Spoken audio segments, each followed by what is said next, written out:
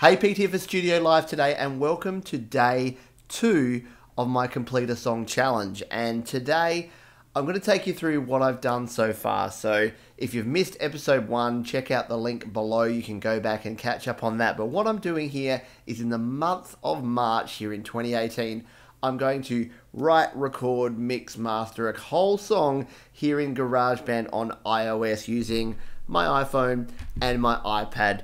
So I've done the initial recording. I've got some found sounds, some nature sounds. You can find out all about that in the first one. I've got a bit of percussion. Today, I spent some time adding some instruments, and I've got to tell you, I'm not 100% happy with the direction this song is going. It is not what my original concept was. So I am going to show you what I've got, because this is going to be a 100% honest, upfront showing of what actually goes into songwriting process. So I'm going to show you what I've got, even though I'm not comfortable with it. And maybe you can tell me if I should continue along, or do I just scrap it away and start again. So join me as I take you through this next part of the songwriting process here on Studio Live today. Let's go.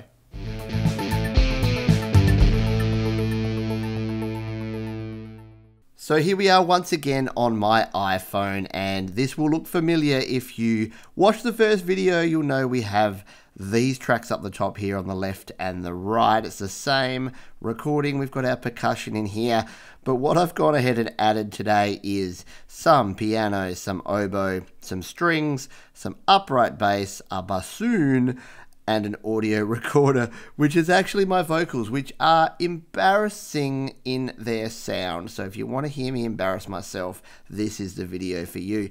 What I'm going to do now is take you through the thought process behind what I did today and why I'm not 100% happy with it. And then maybe you can tell me, do I continue on this track, or do I pivot and try something different? Because I'll be honest with you, what I was thinking was this was going to be more like, we've got that slow big band start here, and then it was going to kick in with some like like some tom drums, and be like a real sort of big band kind of horny jazzy kind of thing. But what I've actually produced is something quite different, something that sounds, I was going to say pop-like. It's not quite a pop song, but it's similar. Anyway, I'll stop yammering on and start playing this. So you know the opening part, we're going to play it from up here, and you'll hear what I've added to this track now.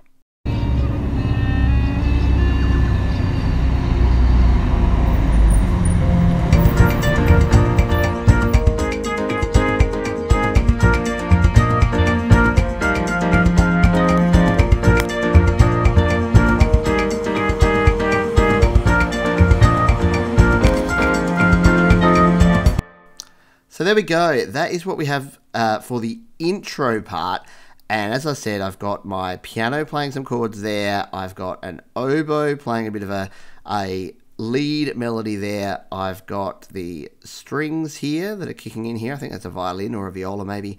I've got an upright bass. I've got a bassoon in there playing the lower notes. And then my audio recorder comes in here at the end. And the way I write my songs, and this is the embarrassing part, is I don't have words yet. So the audio recorder part is literally going doot, doot, doot, doot, doot, doot, doot. I'm trying to write the melody, and then I fit the words around the melody. So someone in the comments on the first video said, am I going to give some songwriting tips? And this is probably my #1 songwriting tips when it comes to writing lyrics for a song, is that I don't write lyrics first. I write the melody line and I write the rhythm first. And this is something that is done by a lot of artists and a lot of bands. I think it was Aerosmith. I think Steve Tyler, the Aerosmith lead singer, used to hear an Aerosmith track, and he would just get out there on the mic and just go da da la la la la la. He would just sing the melody he heard and the rhythm that he heard, and then he'd worry about the lyrics later. So it's not the way everyone does it, but it is the way I do it. So I needed to explain that before I play this section, because as I said, this was recorded while I was commuting home today, and it sounds pretty terrible, but you're going to hear it, because this is what songwriting is all about. It's about sharing what I'm doing here, and this is my process. So let's have a listen.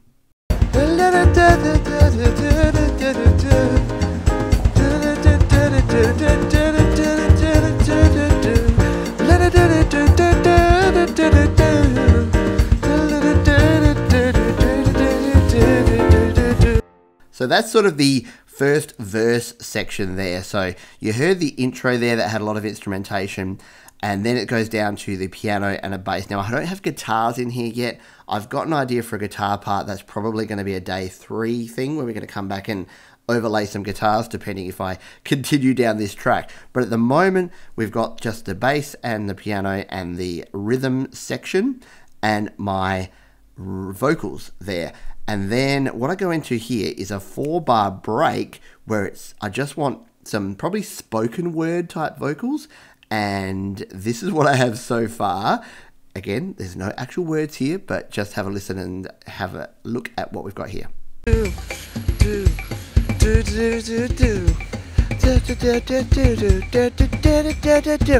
for the birds. That's for the birds. It's for the birds. It's for the birds. Okay, so what I'm not convinced with is, so that was my hook, by the way. So my hook is It's for the Birds. So that's kind of going to be the chorus, I guess, of this song. So what I've got so far is the intro, a little bit of a verse, a 4-bar break, and then the chorus / hook there. And at the moment, I'm not convinced about the instrumentation, and I think we need something more here. I think once I fill this out with some guitars, and I'm actually not sure about this percussion track here because it's very sort of Cuban. Is that what it would be? Let's just play this. It sounds a bit generic, and what I was really going for was more of the sort of tom drum feel, like. So something more like that. So I'm not even sure if Isabella's going to hang around at this stage. But what I do want to do is get some sort of structure here in terms of what the chorus is going to be. So what I do like at the moment, I might be sounding a bit negative here. What I do like at the moment is the lead in, the slow build, the nice sort of crescendo there. We kick in with some sort of instrumentation there, and I'm not convinced on that, but once we add in some guitars in there, it might sound a little bit better. Then we've got our next section here, which is our lyrics, where we just sort of drop the instrumentation down to just a piano, bass, and maybe guitar through that. Then we've got a break there, and in the break, I'm actually thinking of some claps or some clicks. So let me play that now, and I'll let you know what I mean. So if we go to here.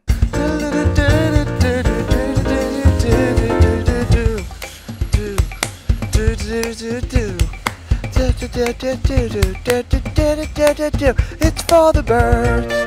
So something like that. And again, this is all what I would normally do on my own in my songwriting process. So you are getting a glimpse into what I do behind closed doors. So I hope you appreciate that whilst this is a bit embarrassing for me, hopefully it gives you the confidence to say, hey, I do that sort of stuff too.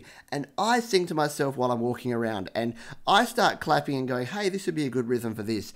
And when we get to the end of the month and this is a complete song, and hopefully it doesn't sound terrible, then you might be able to go, hey, I am going to go and do that myself. So that's what this is all about. I want to give you the confidence that anyone can actually make a song here. All I've done here so far is laid down some beats here with my percussion, with my smart drums. I've played some chords. Actually, I'll take you through what I've actually done here. So I've played some chords with the piano, and this song is in B flat major. So I've got the B flat, the E flat, and the A flat. I've added an F minor 11th, which is a kind of derivative of the A flat chord. And then I've got a straight F, and I've got an F7. And they're basically the chords I'm going to be using. So this song is going to be da, da, da, then with a bit of a da, then a da. Go away, low battery, nobody likes you. And that's sort of the feel we have with the keyboard. So that's all I laid down here in the keyboard track. If we go back to here, the oboe here, I just sort of, that was the, I guess, the melody line that I put down, which was this one here. And look, I put an oboe there. That could be played on a guitar. That could be a vocal line. That could be anything. At this stage, we're really just playing with ideas. And that's the idea at the moment, is that to be the sort of theme throughout the song. Our strings here sound a bit like this. These are just some layered strings underneath.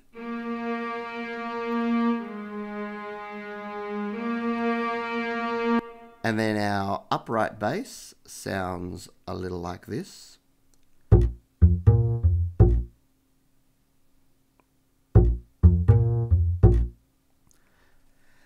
And I don't know if the upright bass is going to stay again, but that could be the making of a bass line. So I could grab a bass guitar and do a doom, doom, doom, doom, doom, doom, doom, doom, doom, doom.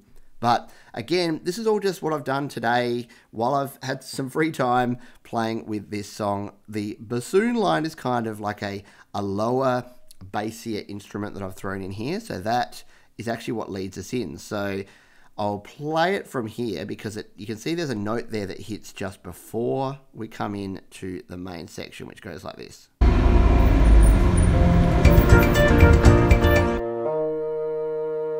So that just does that da da. And once again, this might not be a bassoon. This could be some complete other instrument by the time we get there. It could be a vocal harmony. It could be whatever. But at the moment, this is just me putting together what I think is going to sound good in terms of the different melodies, the different harmonies, the different sounds we're going to have here. So what do I need from you? Well, I need some help with this because I've got a few decisions to make here. As I said, I'm not convinced on Isabella here in terms of her. Do we want that sort of Cuban rhythm behind it? Do we just want something that's more traditional kind of? I mean, they're similar, but one just sort of adds that real sort of flair, which I don't mind, but is it what I'm looking for in this song? Not sure. The other question I have is this the right sort of feel for this song? So originally, as I said, it was going to be more of a jazzy kind of big band number. It's kind of gone, it's still got a little bit of that feel, but it's a little bit more poppy. So I'll be really interested to hear what you think we should do next here. And that's part of the fun, I hope, of this, is that you can sort of see what I do day on day. Please let me know in the comments down below if you think there's things I should do and shouldn't do. Some of the suggestions I've had so far. So I'll finish on this. The suggestions I've had is I could sample this original audio recorder sound that I have here and use that through the song later on. I could bring that back in as a theme. I like the idea of that. And also thank you for the folks who did in fact confirm that this is a clarinet, because I was pretty sure, and I did play the clarinet for a lot of years, which is a little bit embarrassing, but I never actually made my clarinet sound good like the performer in this one. And hopefully I'm not breaching any copyrights by sampling this track. If anyone knows exactly what this track is, someone said it might be a Gershwin piece.